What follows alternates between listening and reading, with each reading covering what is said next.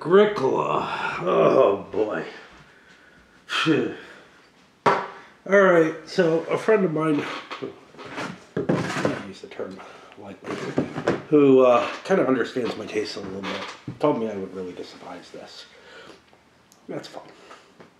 But you would have to go out of your way really, really hard, I think, to design a game that anybody liked at any level that I despise more than that. I mean, it's like this was designed to make me really hate it for so many reasons. Not all of them, and certainly not the most important of them, for any objective reason. In particular, the things that I hate most about it is, one, it's completely unconnected to any reality about farming. It has nothing to do with it. The only reason the pieces are aligned with various farming things is to give you some sort of mnemonic response to, like, you know, the fact that little animals have to go in pastures and stuff like that. But the mechanisms that are at play for the game make no sense at all. You can plow and plant any time during the year. The year starts off with 5 seasons, goes to, well, four seasons that you can use, goes down to 3, then 2, then 1 at the very end, which means, you know, your harvests are coming faster and faster, and you're going to have a harder and harder time feeding your people. Restrictions on actions are problematic. The action selection mechanism, in that, like, you know, hey, I want to plow a field. Well, that means nobody else gets to plow a field. I find the solution in Puerto Rico a lot more elegant, which is somebody picks it, gets a bonus, everyone else gets to do the same thing. I just find that a much more reasonable, where everybody has access to being able to do those things, right?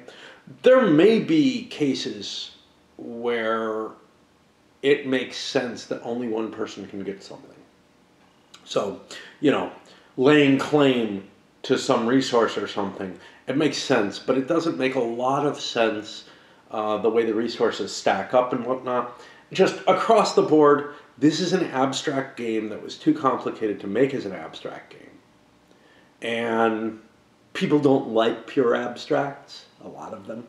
So it's one of, I guess, a fairly early one of the more modern Euros. And yeah, it was such a big hit that it spawned this whole flavor. The other big thing that for me is horrendous is analysis paralysis. The way the choices align in this game, the number of choices that you get, the fact that there's nothing to intuitively drive you towards one solution or another, all help in this. And they're all, you know, part of that problem.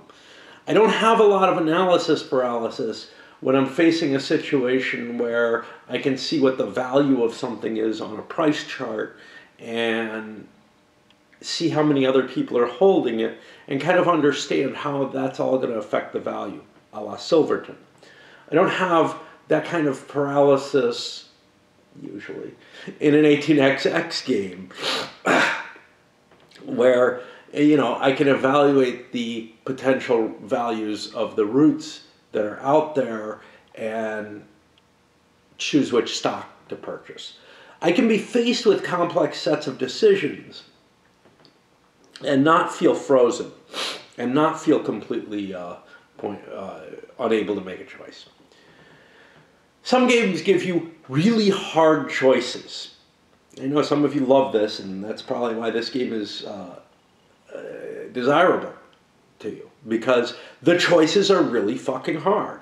You know, you're looking at a manifold of options,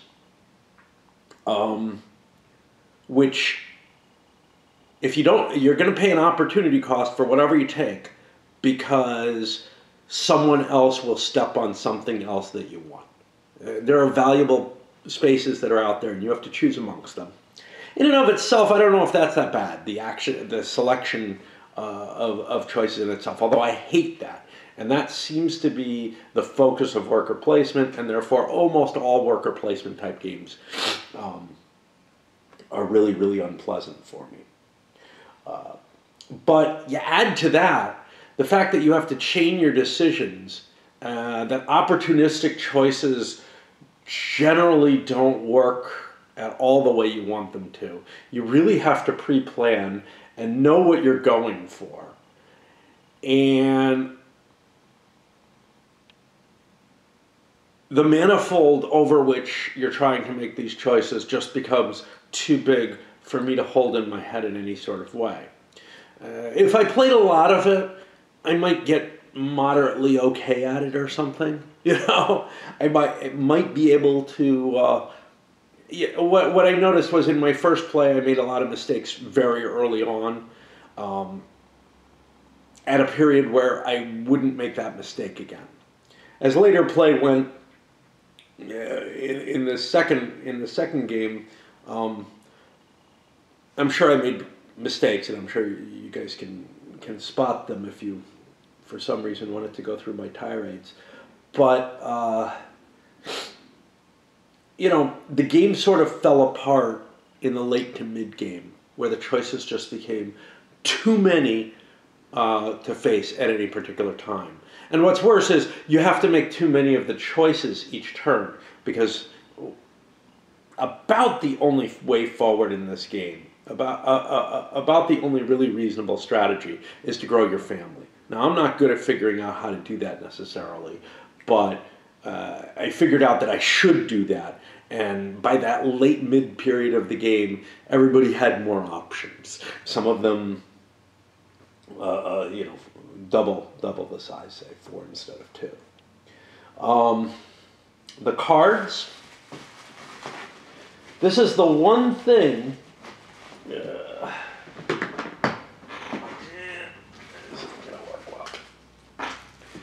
These are the one thing that differentiate you from the other players.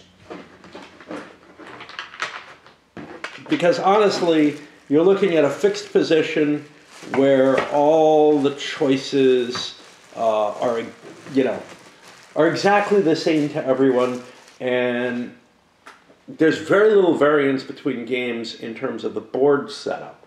You have certain cards for the board that change, you know, at what point in the game a particular action card becomes available. And that can be very important to someone depending on what their planning level is, but you have it's not completely random or anything like that. They're fixed to the point where it's one of 3 or one of 2 most of the time. But it could end up causing you some kinks in your plan in terms of getting your people fed. Because in addition to growing more people, getting your people fed is a key element.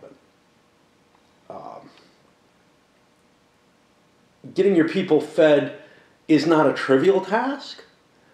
Growing your population is a harder task.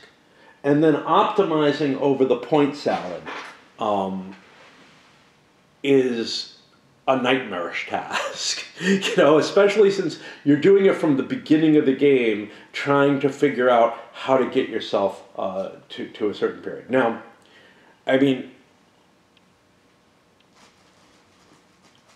my feeling is, let's go to what my impressions are of the game, and honestly, you can probably use these more if you're a fan of Agricola to kind of say, well, he's so wrong on that, I'm pretty sure he doesn't know what he's talking about on any games. And I think that's a fair assessment, because the first thing that I came up with is, look, this game is about figuring out how to make those engines work.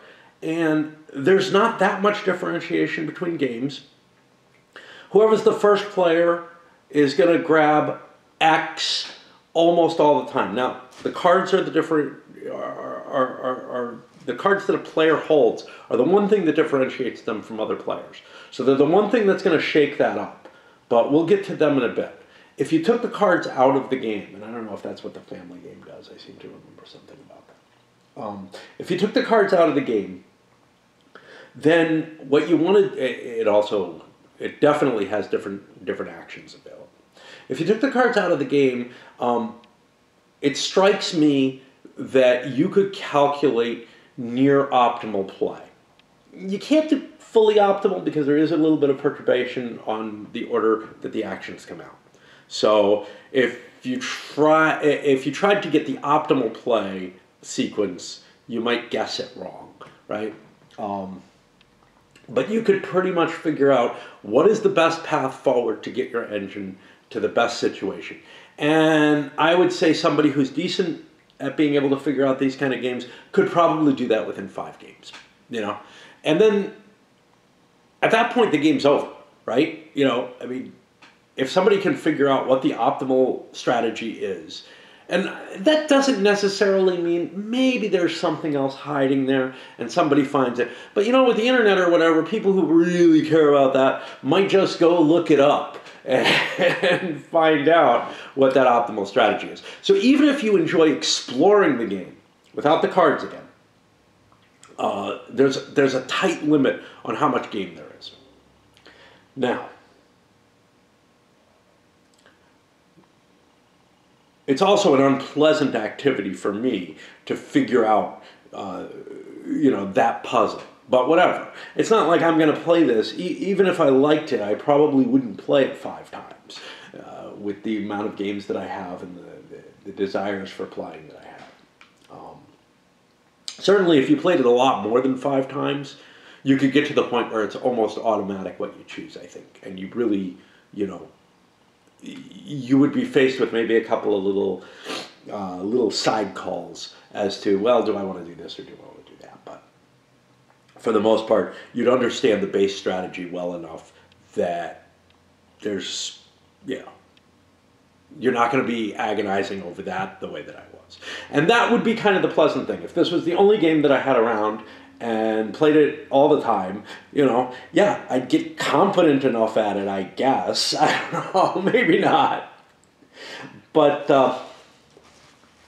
what the cards end up doing is they give you a big pile of choices of things that give you additional advantages that you can take into account. And occupations are generally paid for just by the action that you play them on, which does have a small cost in food, which early in the game is kind of painful to do.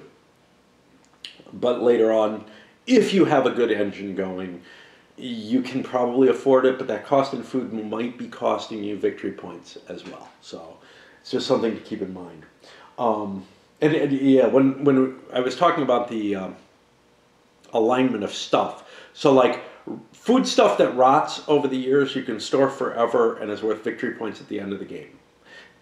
Animals are also worth victory points at the end of the game. I'm willing to accept that in a little different way, as with permanent structures that you build. Stocks of material like rocks that are incredibly valuable in the game towards getting you to where you want to go, or wood or whatever, have no value at the end of the game. And that actually may be one of the selling points of it, is that you have to get through this intermediate stage. You have to pick up. I despise it because it means you can't play intuitively at all. But you have to get through an intermediate stage and dispose of all those resources. And that kind of reminds me a little bit of Bazaar, which is fitting because it's a fully abstract game, just a far more complicated one. And I dislike Bazaar too, so don't worry about that. But yeah, you're with the cards. And see, this is the thing, like with the replayability issue, it's not really, it's obvious that I'm wrong. because people give this game 10s, which means they're always willing to play it if you're following BGG's standards, which I don't. But I would assume a fair number of these people are always willing to play this game. That means it's like the best, maybe the best thing in the world for them. But at the very least, if they're willing to play games, the best game that they could be given an option to do, or among the best, in the sense that, you know,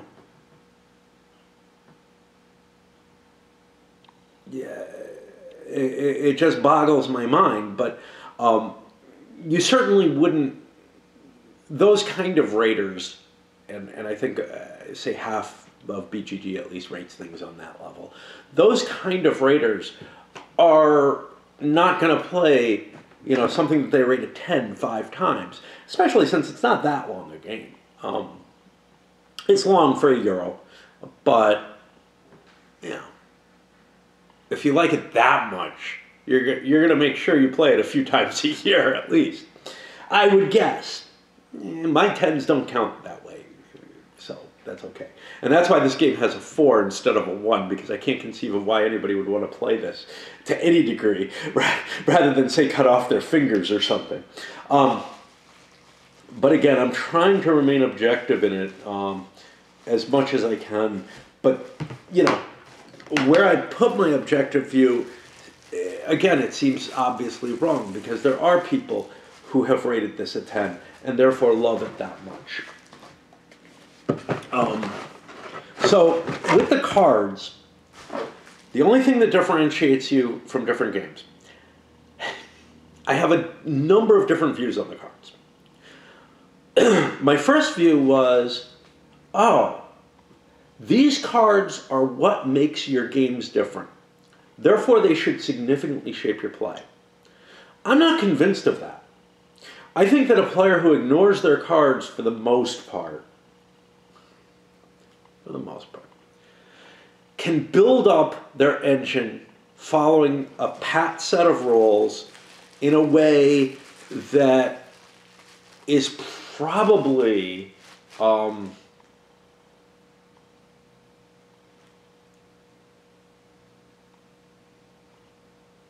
about as good as you can get with trying to work with your cards heavily. That's not to say, you know, there are times when your card is going to be worth a couple of victory points to you. You can just see it, and it's not hard to make that figuring. Although having to go through a deck of 14 cards, because hand is a, well, it's a bridge hand, you know, +1. It's a baker's bridge hand. Having to go through a hand that large and read every card and try to figure out what you're going to do, well, some of them will just jump out and you'll say, oh, that's exactly what I need right now. And I don't think that, I don't think it's a good idea to say, I wouldn't put those aside. Like, that kind of decision making, I think you'd still want to be able to do, where you're making your optimization choices based on the spaces where the occupations and improvements can be put in. You also get improvements for free at times in terms of an action selection. You still have to pay for them, whatever the cost is for the improvement card. But I don't think that in general the cards really have to shape your play. My first thought was they're your advantage, man. That's what you have to do. If you don't take advantage of those cards and focus on them, you're falling behind. Okay. What that means is that the cards are largely not that important to your play of the game. They're added little bonuses that can help you early on. They can help you towards victory points at the end. And the majority of them you probably aren't going to need to play. That's one possible view of it. Another possible view, and the one that I walked in with, was these cards are really important. The synergies are really important. You want to be able to work your synergies of your cards and use that as your strategy and evolve your planning on that. Well, given who I am and how hard this game is to plan for, and I've got to swap batteries, I'm unable to make a fair assessment of, you know, did I just totally screw that up? Or, you know, is somebody more competent than I am able to make those synergies work? If that's the case, let's say the synergies are the key. And that's what I was kind of hoping at the beginning of the game and thought it was kind of interesting. There's definitely a balance issue.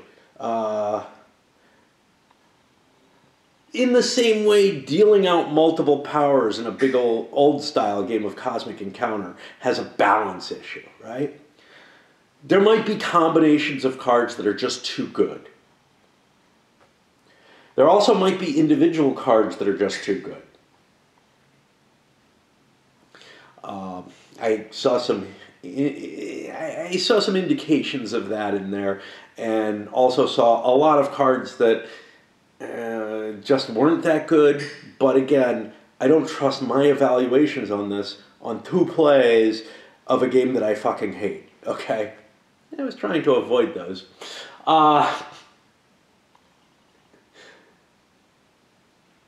But the so in that case, the cards could be a wildly unbalancing factor. Okay, other players can make up for that wild unbalance by taking actions against you, right?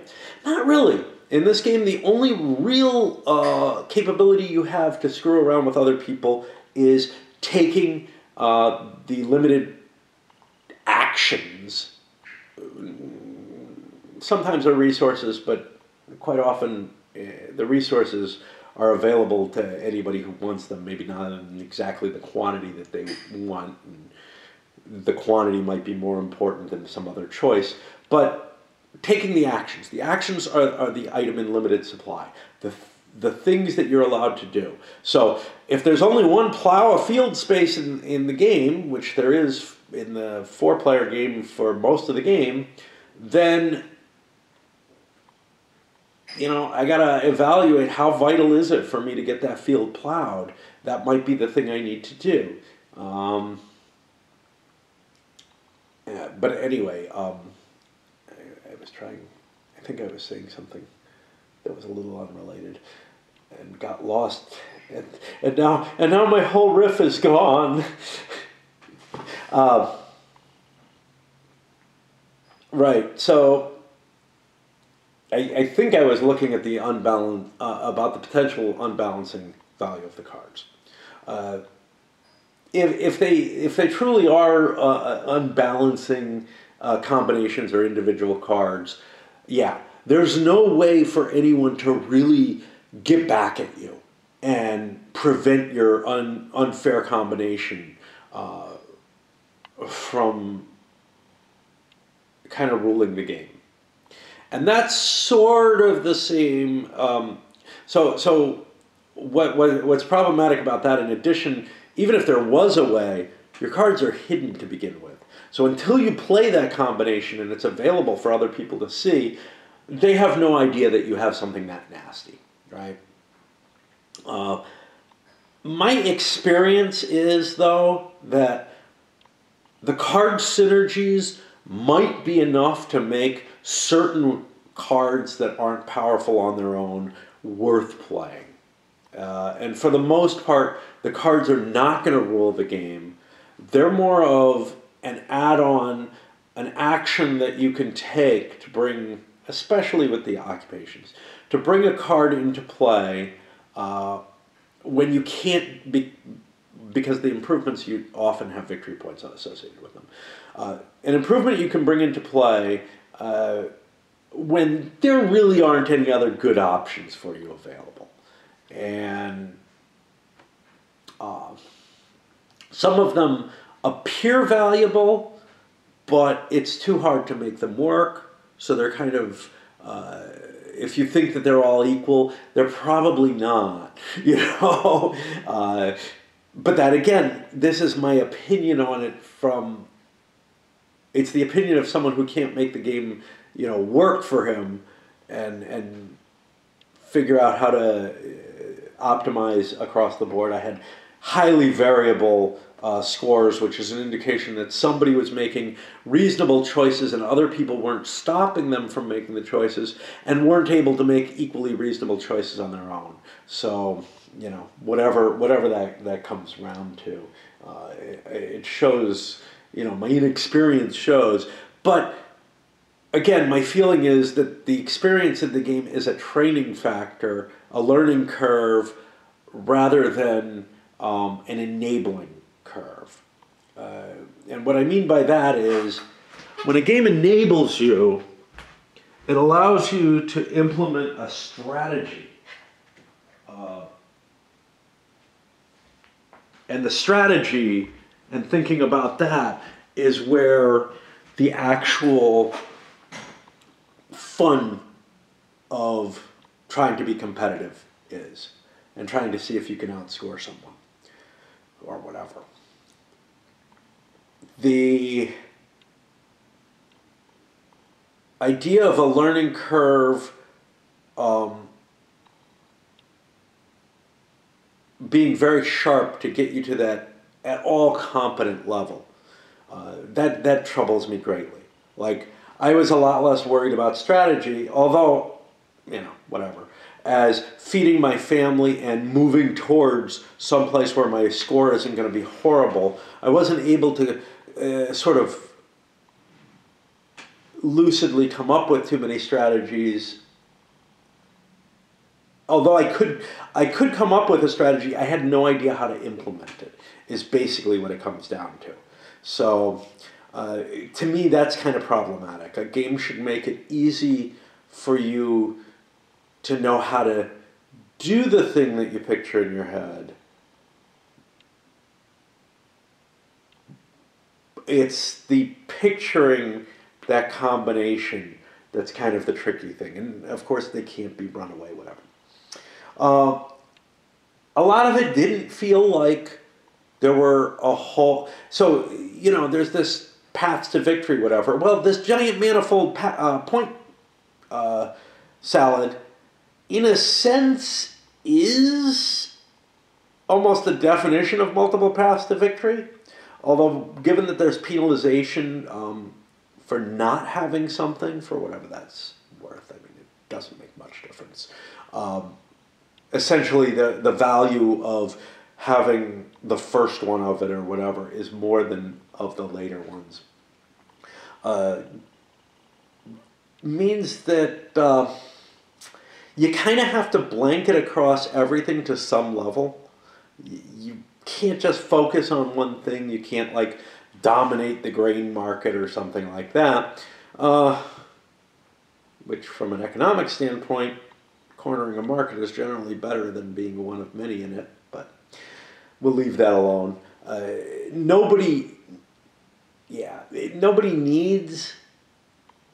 dependent on your resources for the most part. There are some cards, and I think they're from the interactive deck, that, you know, if somebody takes an action, you get a bonus out of it. But they're not really there's nothing in the lines of being able to give someone, you know, sell someone resources or something. It's all handled as if it's this giant multiplayer solitaire.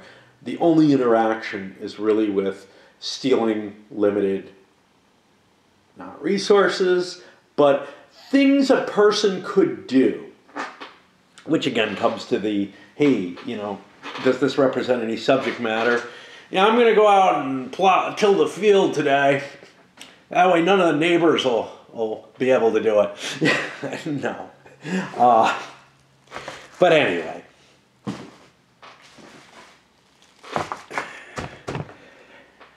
The impressions that I'm getting from this limited play and poor play are that even as a game, it shouldn't be that good. It should have limited plays. It should have... It either has limited plays because the cards don't matter enough to really influence your strategy, or if the cards are that important, they're going to wildly unbalance the game. Unfortunately, it may actually be worse than that. It may be both. This is sort of the worst case scenario, and I've seen some people claim this, which is that not only is the base strategy and kind of end goals going to be the same, because you have to get a little bit of everything or a lot of everything or whatever, um, because you're competing over the same options of things to do, and there's really a certain progression that you have to make. You have to get your food engine working. You have to then pick up other stuff and get it built up so that it can work. And it's all chaining, so it all requires pre-planning to do, which I'm horrible at, right? That's the AP problem. But and then most of the cards mean almost nothing. This was the claim that I saw. And, you know, some of my experience kind of corresponds with that. Putting out a bunch of cards, even if there's a synergy, didn't necessarily help people all that much. There's a cost in terms of what you get on the main board if you're trying to put out a lot of cards that have a synergy. And the synergy generally doesn't tend to work all that well. But that there are some, so that for the most part the cards are too weak to have much influence on the game. That you want to focus on other things, that there's sort of a bonus that you might bring in at certain times. And some of them you need to bring in early for them to be of value. And then that there's some cards that are overpowered. That just having these cards and being able to get them into play can give you a pretty big advantage. Now, again, almost none of them are just going to give you a big advantage period at the end, right? You're going to have to plan and you're going to have to work with them. So, you know, anyone who hasn't played it enough, and certainly I'm deep in that category, can't really tell you how overpowered that the card is, or how underpowered, you know, how much most of the cards are not valuable. But again, so the worst case situation is there aren't that many different real paths to victory. It really is you know, you can take this detour or this detour, but you're going to end up at the same place in the end. And because the cards don't have much effect. And a few of the cards are important enough to just completely unbalance the game and, you know, just lift one person up from that card. Anyway, a very uninformed view, and one that is not going to get any better because this was such an unpleasant experience. I mean, I want to reiterate, if I only rated games based on how much enjoyment I get out of them, this would be in the 1 or 2 area. It moved up. I had it at 5 because it was just unpleasant, and I dropped it down to 4 because of how bad the end game got, how bad the choices got there.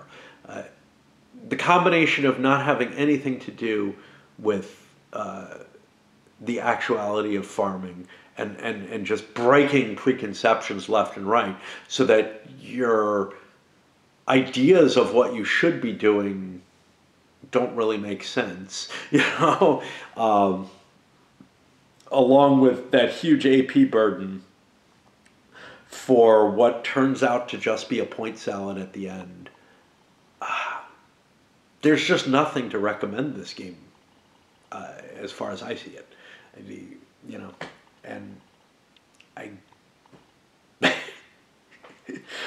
picked it up because it had such a damn high rating, but it was maybe the turning point of where Euros kind of finally just went over an edge and said, here's what we're going to be. And I think that there's sort of a split in Euro players at this point. I know that there was a few years ago where, you know, they're like, well, nobody ever rates the games that, like, they actually play the most, the highest, because those games don't have all that much depth, but part of that is because they're an hour and a half game or a 30-minute game or whatever. But obviously people want to play them more, you know, and it's an interesting argument. And you had one set of people who just do not like these heavy games, yet like the kind of Euro style that I was used to.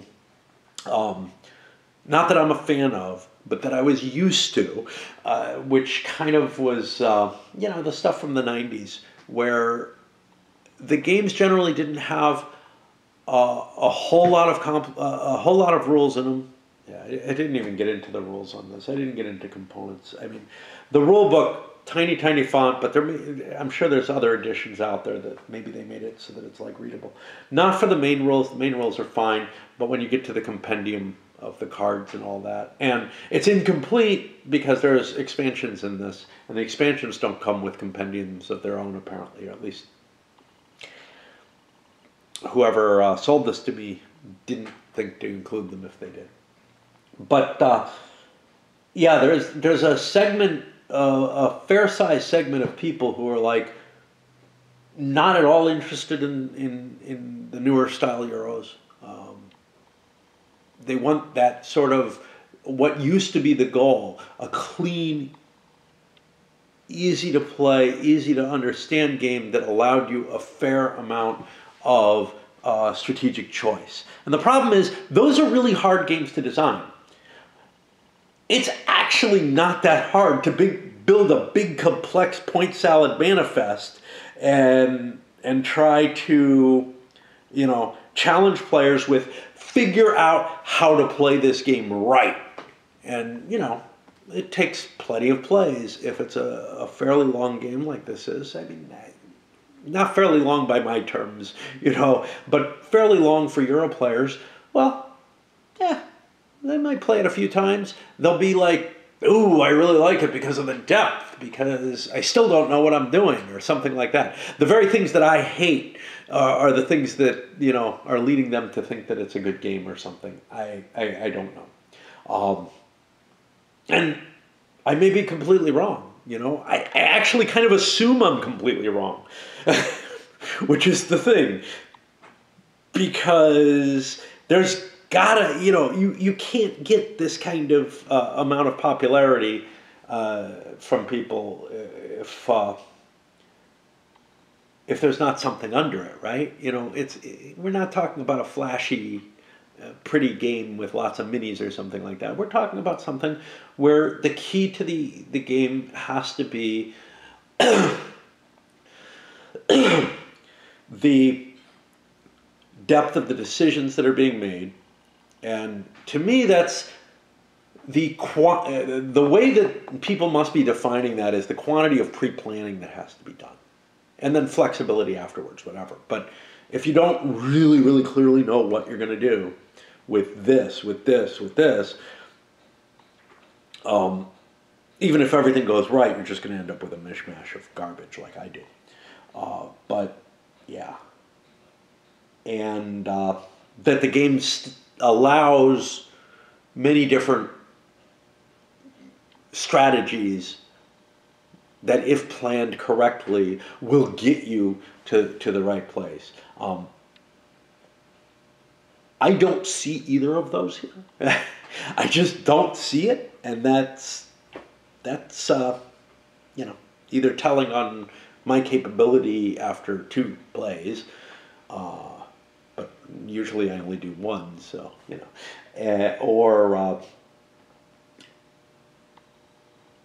or the existence of the mass opinion at all. All right, that's it.